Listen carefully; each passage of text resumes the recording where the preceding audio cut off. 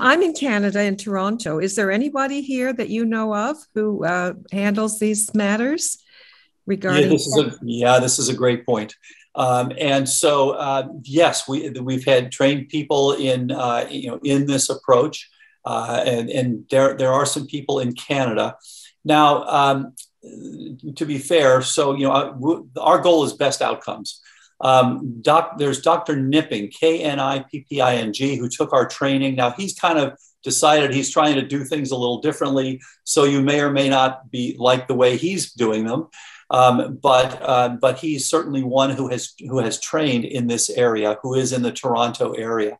The other way again is to go on, just go on the website, Apollo Health Co. And look, and they can, they can see, or even, contact them and just say who's in the Toronto area, and we can give you others as well.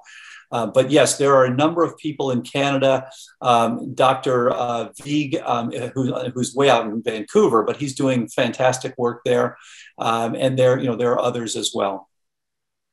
Thank you so much for that. We have actually one more question coming back Okay. in. I think Annette is back. If that's the same Annette, let me go ahead and unmute you. Hi, Annette.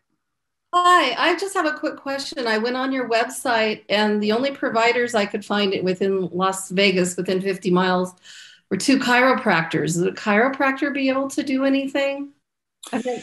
Yeah, this is a great point. So we've had people who've trained who are neuropsychologists, who are nurse practitioners, who are chiropractors, who are neurologists, who are endocrinologists, health coaches, on and on and on and on and on. So the fact that someone's a chiropractor doesn't necessarily mean that they don't know this. I would check them. And the thing that I think is always easiest, find out how many people have they improved. Is this something that they're able to do? So we have chiropractors who are doing this very successfully and chiropractors who are doing this less successfully. I'm sorry that that's all you could find in that area. But I would check with their office and ask, do you have people that have improved? What tests can you do? And then see. And then the other possibility, there are some doctors getting fantastic results. For example, in San Diego, Dr. Heather Sanderson and Dr. Wes Youngberg, two people in San Diego that are getting absolutely spectacular results. So you're not terribly far away from San Diego. That's something to think about.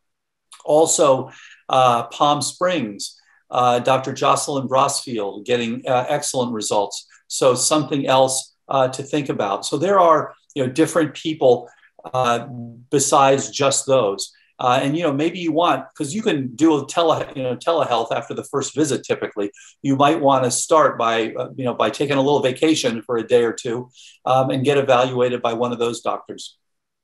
Thank you very, very much for that, Dr. Bredesen. As it turns out, we've got one more question in from David A. I'm going to unmute him. Hang on one second. Can you hear me? We can hear you now, David. Okay, great. Thank you so much. Yeah. My first question is the heavy metals. Would you recommend zeolites or oral chelation or IV chelation, or it just depends on the heavy metal?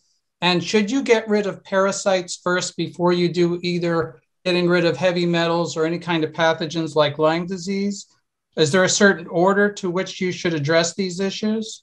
Yeah, this comes up all the time. So first of all, as far as which heavy metals and what to do, it really depends on how much you have, which ones they are, and where your cognition is. In general, and we heard this in the previous talk, go slowly. This is not a sprint. This is a marathon. We want to slowly improve things.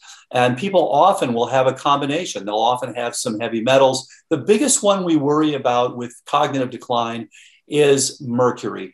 Mercury is the one that you can literally inject mercury into a brain in an animal and get Alzheimer type changes. It is associated with both the plaques and the tangles of Alzheimer's, and relatively common contributor.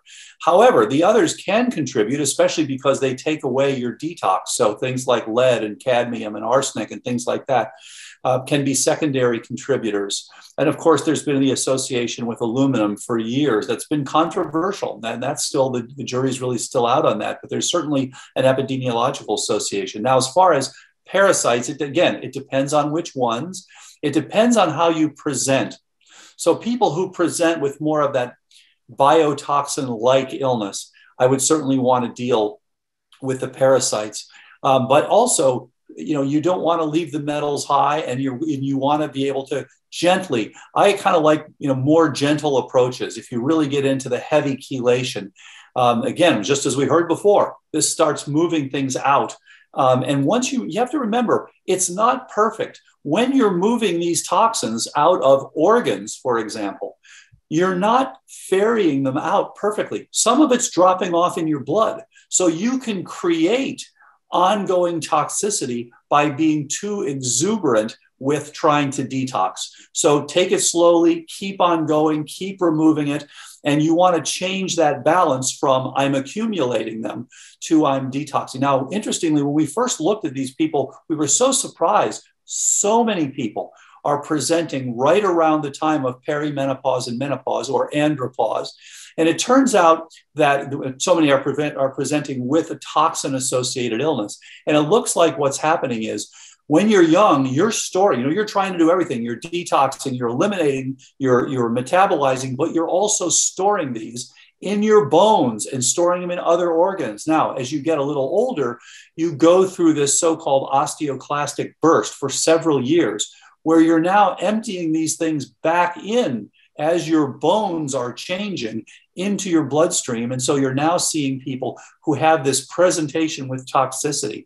So again, it depends on what the metals are, or what the pathogens are, how extensive these are, your overall presentation, and how you do. Some people really like to do more on the cube. Some people, for the ones who are pretty toxic, I loved at the beginning some intravenous glutathione. Other people like intranasal glutathione.